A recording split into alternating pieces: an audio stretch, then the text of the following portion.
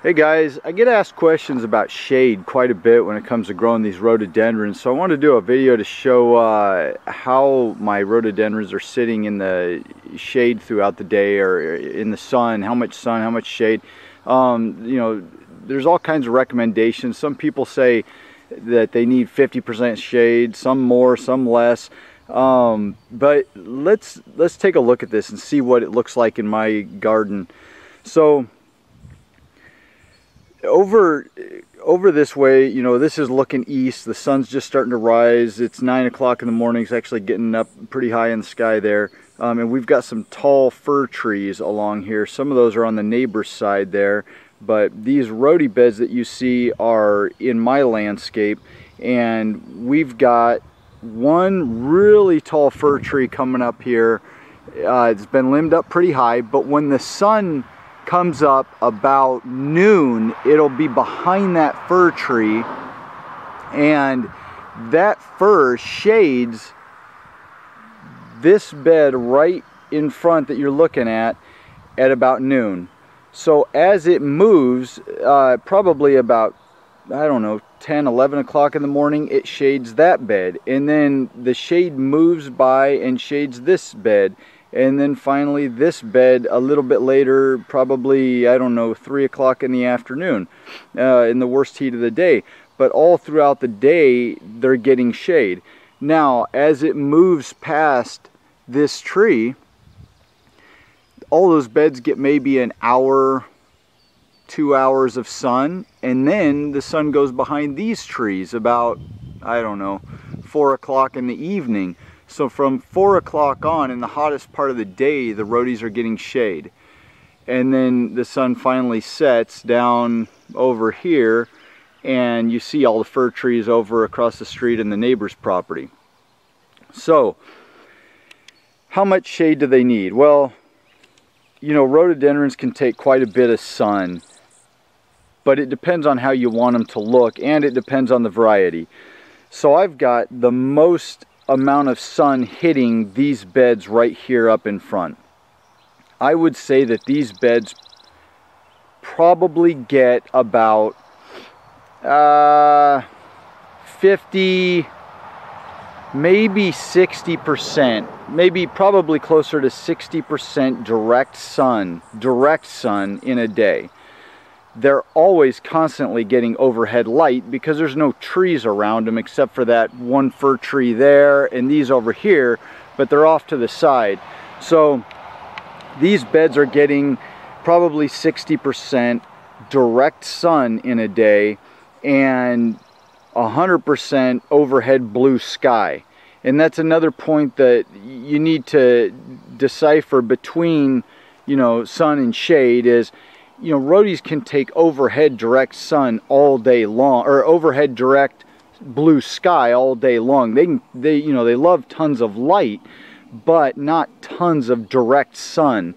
So you got to consider that when you're planting your rhodies. Now I've got a bed over here.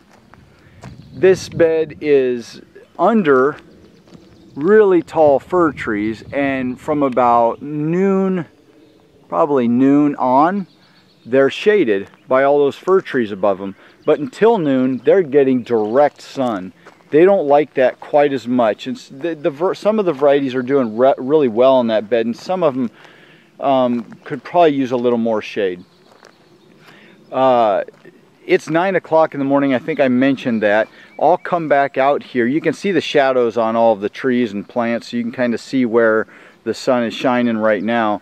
I'll come back out here at about noon and we'll just continue this video. But I wanted to show you real quick back in here.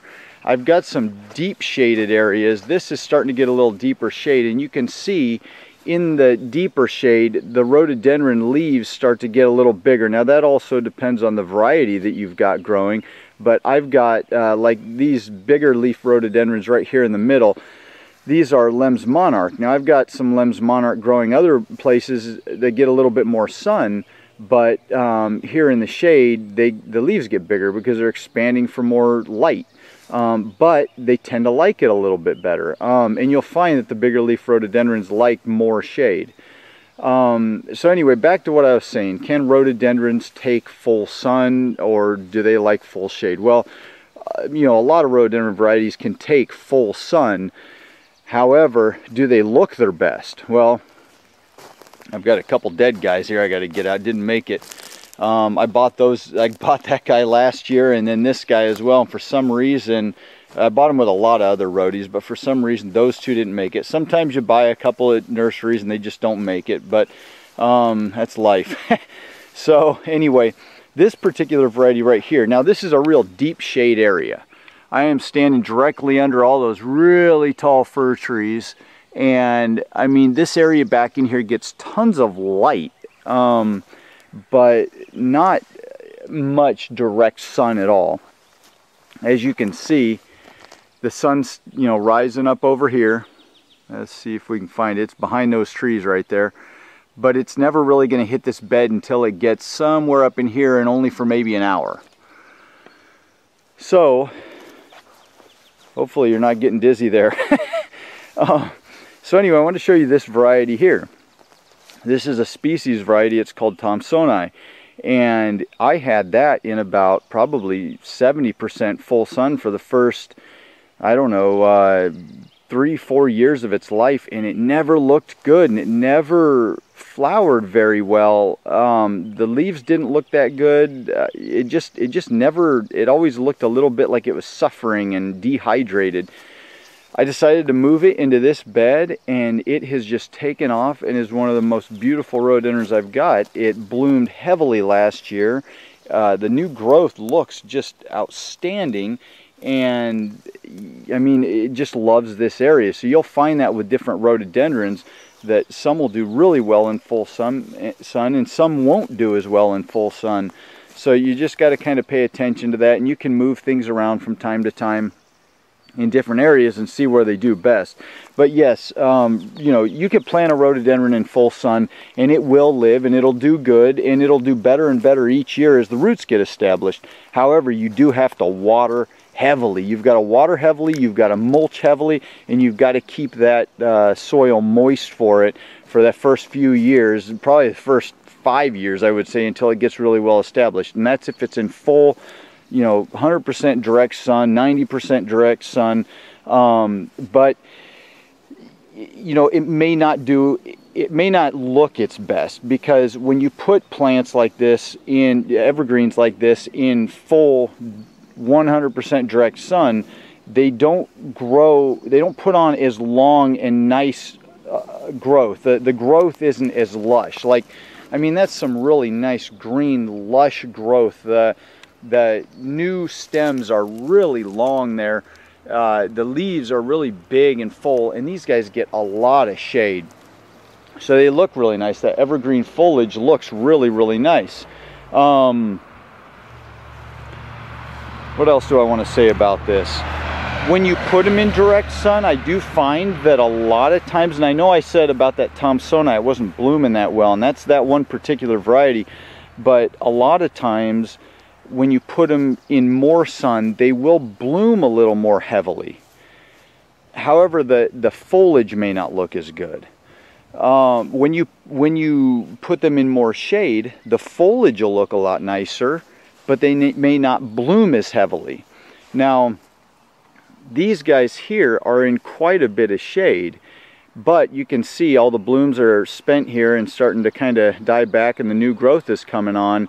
These actually bloomed pretty heavily. Now, they probably would have put on more blooms if they were in more sun, but I'm completely content with the amount of blooms I had on these rhododendrons, and the plants look a lot nicer in more shade. So it's kind of a compromise that you've got to make.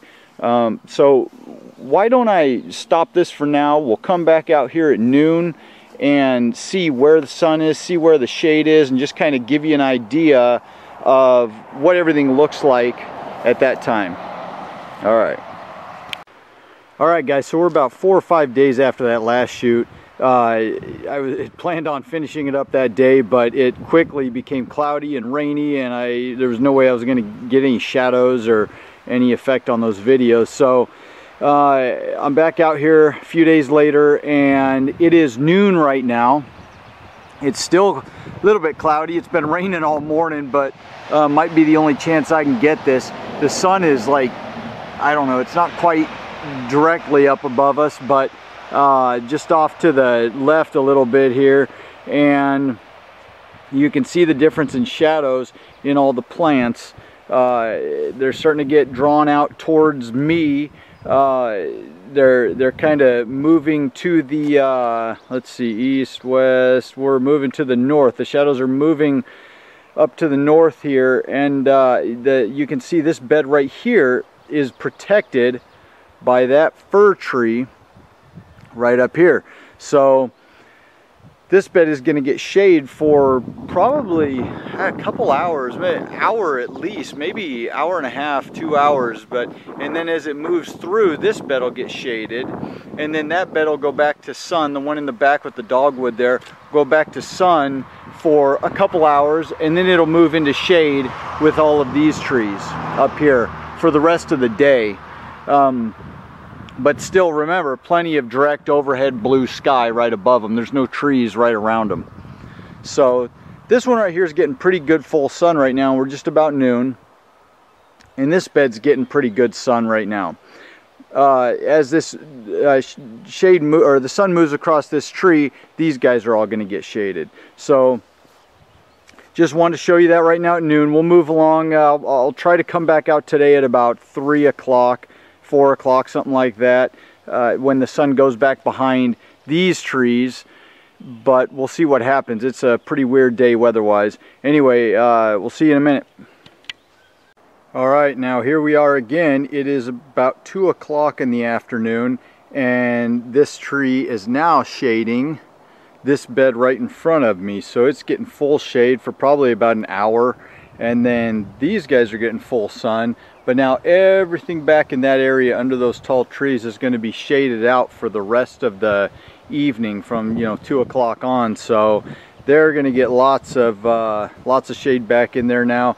Maybe a little bit of sun sometime around, I think, 5 in the evening as the sun's passing between my trees and the trees across the road. But other than that, they're pretty shaded. Now the trees across the road over here, or across the way over here, are shaded out right now really nicely, but they'll get quite a bit of sun as the sun goes down over these big tall trees right up here. They'll get a couple hours of real hardcore sun right there, but they get lots of shade in the morning and afternoon. So all right, we'll see what things look like a little later. All right, and here we are now at 4:30, so total shade here. Shade with some filtered sun, through the yard there. The filtered sun's just coming through these big tall trees up here, and it's going to be pretty shady for the rest of the evening through this area. Just perfect for these roadies. And then over across the street across the way on the other side there is just total sun for a couple hours. So hopefully that helps you guys with how much shade and how much sun I give my roadies. Sorry it took a couple weeks to get all this filmed. We've just had some pretty erratic weather up here lately. So anyway, I hope that helps, and catch you in the next video. Thanks.